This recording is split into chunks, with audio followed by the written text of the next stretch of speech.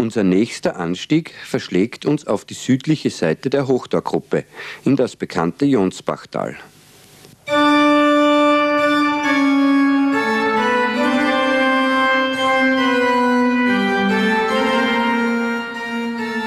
Hier im berühmten Bergsteigerfriedhof zu Johnsbach, der im Übrigen europaweit seinesgleichen vergebens sucht, ruhen die Überreste tragischer alpiner Ereignisse, die Zeugnis von der elementaren Eigenheit des Gesäuses geben.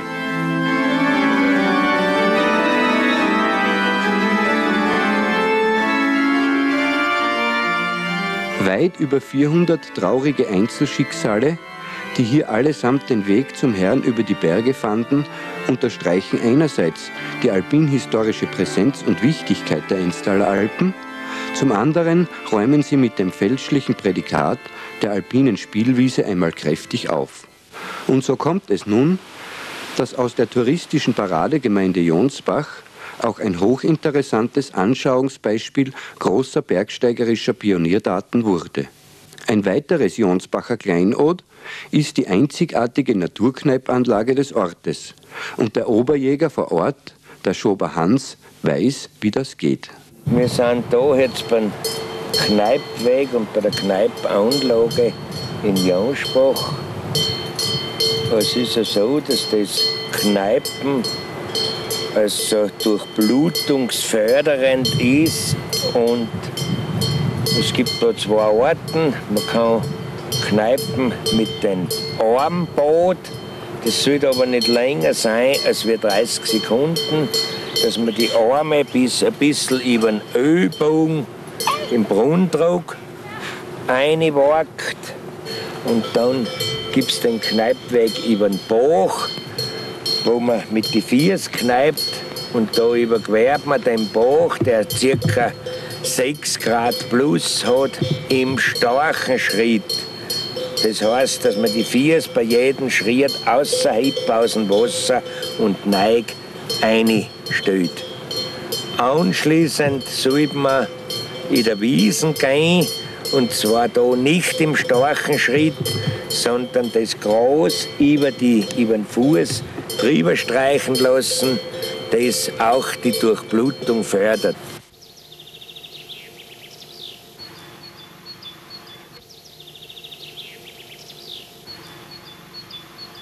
Ebenso traditionsreich, wenn auch mit modern humorvoller Fassade versehen, wird in Josef Bochsbichlers Gesäusebäckerei die Essenz des Lebens, das steinsteirische Brot aus dem gemauerten Ofen geerntet. Großmütters Kochbücher müssten hier geschrieben worden sein. Den Boxi, so wird der Meister hier ortsliebevoll gerufen, schiebt seinen geheimnisvollen Sauerteig in einen Holzofen, der wie vieles andere in Johnsbach auch seinesgleichen anderswo nur vergebens sucht.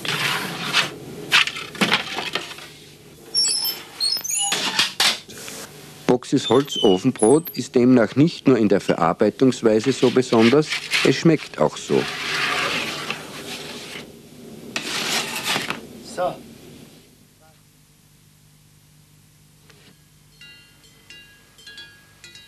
Überhaupt Johnsbach, diese kleine 200 bis 300 Seelengemeinde, die heimliche Hauptstadt des Gesäuses, vereint sämtliche Attribute alpin-idyllischer Ländlichkeit, ohne jedoch klischeehaft oder gar kitschig zu wirken.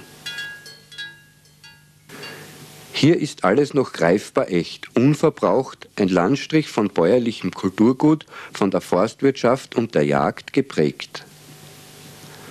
Auch die gastfreundliche Johnsbacher Variante sei hier erwähnt, zum Beispiel mit dem Gasthof Köbelwirt, wo Produkte aus der eigenen Landwirtschaft den Speiseplan zieren. Der Grund unseres Daseins in Johnsbach ist ein weiterer Hesshüttenanstieg, der als Normalweg in der Gesäuseführerliteratur verzeichnet ist. Und wieder erweist sich hier Johnsbach als der ideale Ausgangs-, aber auch Treffpunkt für Wanderungen und alpine Bergfahrten. Zuerst geht's über florareiche Wiesen, wo wir vom späteren Styria-Beef neugierig betrachtet werden.